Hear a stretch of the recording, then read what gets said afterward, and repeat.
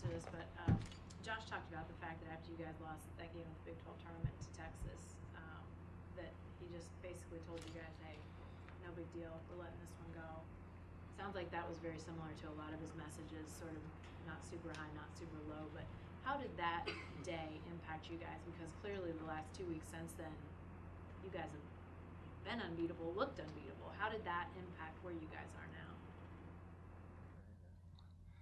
Well, throughout this season, we've been through a lot of adversity. I think in the Big 12 tournament, that was just another step that we had to overcome as a team. In those games, I knew we were good. I knew we were fine, and it was just part of baseball. Things like that slip, but I think we learned from it and learned from a lot this season. I think that's what's helped us in the long run and helped us get to where we're at now. You mentioned the adversity. You guys lost, 4 games in a row and walk-offs early. Is there any point in that you guys had any thought like, wait a second, what alternate universe have we? How does that impact you guys in those moments?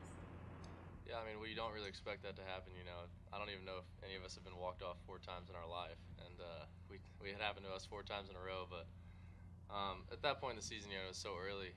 Nobody was really worrying, and that's what Josh was saying: is just continue to take it one game at a time.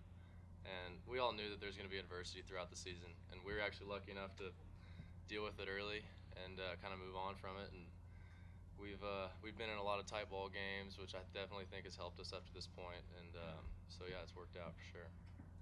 Donnie, you said in the post game at South Carolina it hadn't set in when you were asked about making it to Omaha in the College World Series. In the last couple of days, has it set in? And if it has, how's it feel?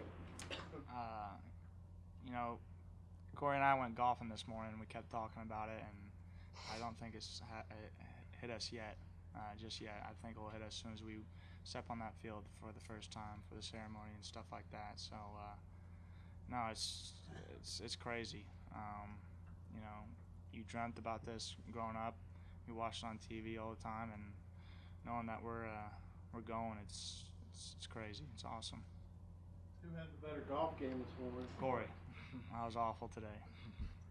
Donnie, you talk about dreaming about this growing up. For all 3 of y'all, you're Oklahoma kids who are taking this team back to Omaha for the first time since '99, and doing it with a team that has a lot of Oklahoma kids on it. What does that mean? It's pretty special, knowing that our coaches believed in the kids that are around this area and picked the best. And we thought, we talk about it all the time. There's a lot of kids that come out of Oklahoma that are really good, and especially the last couple of years. And knowing that we, guys left to right with me, we were roommates before, and our sophomore year, and knowing that we're doing it as seniors, it's pretty crazy, and it makes it that much more special. Doing it with these guys. What about you, Corey or Connor? Yeah, I mean, a lot of teams go out and recruit all over the place. They'll go get guys from California, and then they'll have another guy from New York or another guy from wherever. But we're all from we all played against each other in high school, and that's kind of how we knew each other. That's kind of we're all familiar faces, and whenever we got here, we all had pretty much one dream to play here. And now that we're here and we're all real good friends, getting a College World Series was kind of like it was kind of off in the distance, and it was always something that we chased, but it was it almost seemed like a dream to get there. And then now that we're here, it's like there's not a different group of guys I'd rather go there with. Not saying you can't hit a home run there, because the home runs have gone up a little bit in the TD Ameritrade. But a lot of people like your chances because the pitching and the way you play defense. Talk a little bit about playing in that ballpark, and especially Corey, you'll be in that big old outfield out there.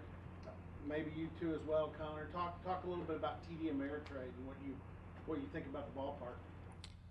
Yeah, whenever I was there my freshman year, and I kind of got to experience that, which was really cool and stuff. And hitting BP there for the first time, you kind of realize how big of a park it is. Start scoring up some balls, and they're hitting the warning track, and you're just like, wow, He'll have no problem heading them out. But he'll have no problem. Yeah, I mean, but it's obviously a huge park, which I definitely feel like plays to our advantage with how we're pitching right now and how we're playing defense and kind of clicking on all cylinders. It's working for us, and it worked for us this postseason. I mean, you know, we didn't trail, and that's because of the pitching staff, and that's where it starts. It starts with a solid support, you know, from those starters, and then guys out of the bullpen throwing really good too. And in terms of that field, I definitely think it's going to help us for sure. So. Conor and Donnie, you two came back to go to Omaha to be able to accomplish that. What's the feeling about that, to be able to come back for this year and do that? It's, like I said, it's special. Like Corey said, we never, you know, it was been a dream. We always talked about it, but knowing that, you know, we're getting on a flight to go there, it's crazy. And I'm just lucky that we got a chance to go once, and I know Rob went 4 times. So, but no, it's awesome, and can't wait to get there. How do you shift the mentality now, though, of you fulfilled your dream to now aiming at that next dream of winning it? I think the pressure's off us.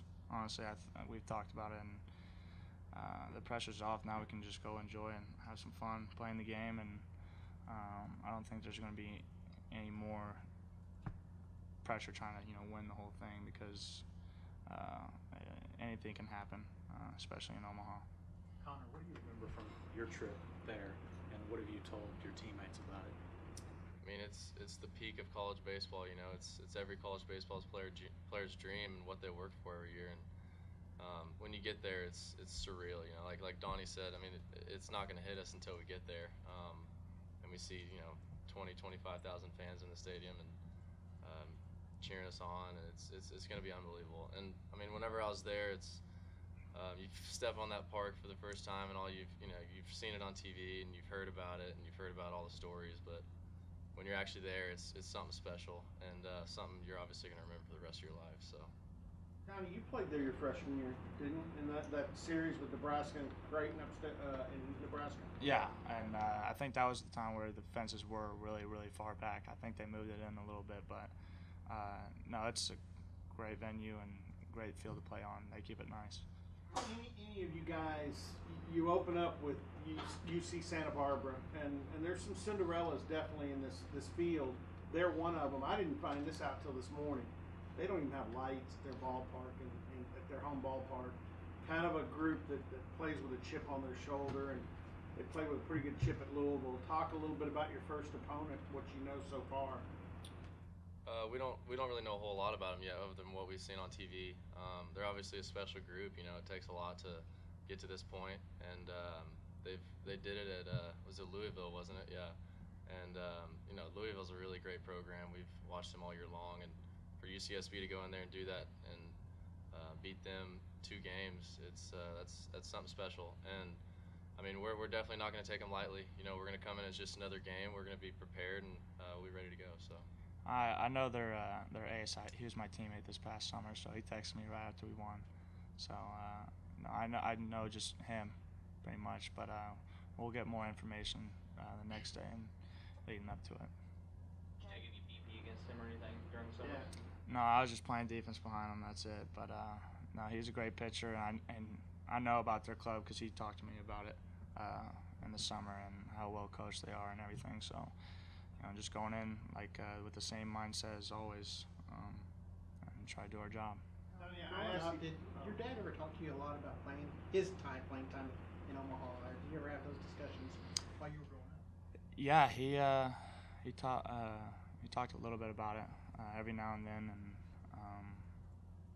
there's actually film of him pitching against Indiana State when he threw I think a shutout, and I think it was his senior year. But no, he told me he pitched in all 4 World Series, and he said the atmosphere is crazy. People are crazy up there, but no, he said it's a blast, and it's where you want to be every year. Talk a little bit about the defensive combination now up the middle with you and JR, and how that's come together, and you seem to be, I mean, really comfortable with each other right now. Yeah, it's been fun playing with JR. JR's he's good both ways on the defensive side and offensive side. He gets us going with the one hole, and he's been making nothing but great plays all year. Especially there's a couple in the Big 12 tournament. You just look at him and just go, wow. But no, he's a great player. He's been great for us all season, and it's a privilege to play against him and play with him up the middle. So no, it's been a lot of fun. Guys, I had to ask you about your newly acquired teammate, the little dinosaur. He's made it into pictures, team pic. I mean, what is going on? Where'd you come from? What do you guys think of it? I don't know who knows about it No, more. I like Etropolis. He's cool. Cool, yeah. Does he follow you on Twitter?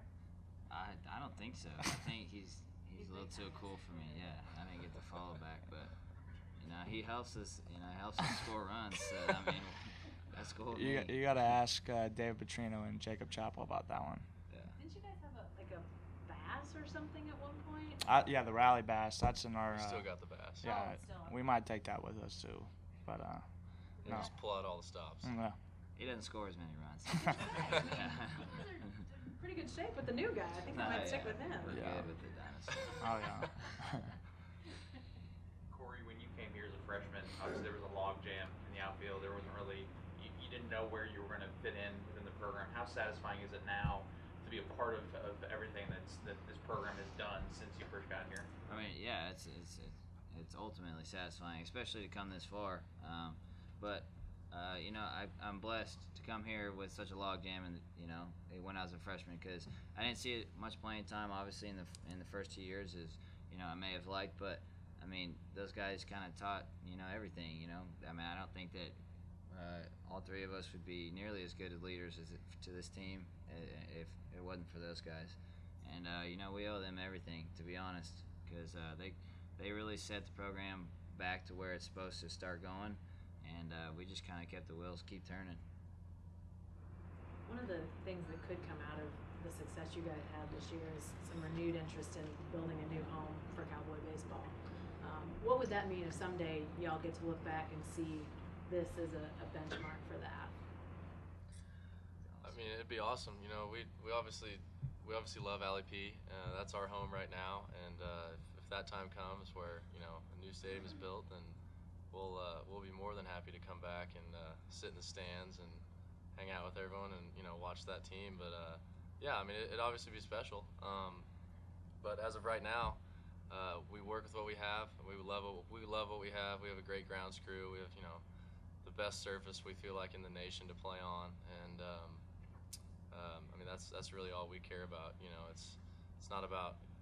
I think Josh was saying it's not about what's outside the walls. It's what's inside, and yeah. So we love what we have, and we take full advantage of it. So.